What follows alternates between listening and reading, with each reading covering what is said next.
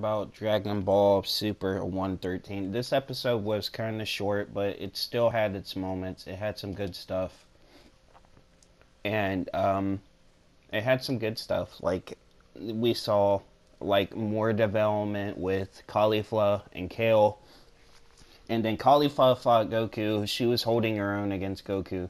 Even though Goku was still weak. I mean, I'm not making excuses for Goku, but he just got off his fight with Jiren and hasn't recovered his stamina yet. But Goku matched her blow for blow in his Super Saiyan 2 transformation.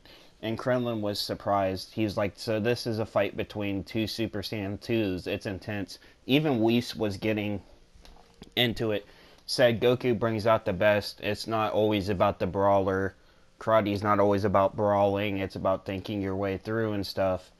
And fighting smart. And sometimes that's what Goku does, and sometimes he don't. But Goku's bringing out more, and excuse me, into Caulifla herself, which is a good thing because the fans didn't like her, how she got her transformation, the tingly back stuff. But I didn't like it either, but like I said, different races, different Saiyans. They're in a different universe. They didn't have a tyrant. They changed differently, but they still had the same transformation. They just got it a different way. Maybe this kid calmed the fandom down a little bit about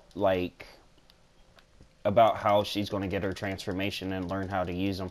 A lot of people was thinking she's getting her transformations too quick, and I kind of agree with that, but no, at the same time, I mean, she's the first female that we know of that is actually, there's two females that we know of to actually turn Super Saiyan. And that is Kale and Caulifla herself, which is basically a good thing for Super, and they made the first female Super Saiyan. That's like a lot of steps in their character, because even the creator of Dragon Ball, Akira Toriyama, said, I don't know how to draw a female Super Saiyan. He stated this in an interview, which could kind of mess things up, and I guess it's just different how people get their transformations. Kind of like, I think maybe a lot of people were happy since Frieza trained, he got a new transformation, because we never seen that from the Frieza race, and a lot of people are probably mad about, like, okay, so Frieza got this by training. That's kind of a lot of BS bullshit. But I think this episode was well done. I give it probably about a 7. I mean, because it wasn't all that action-packed. I mean, we got a few fights here and there. Then it cut off when Kale went Berserker. I can't wait to see what she does next time with the Berserker and stuff. That's really amazing.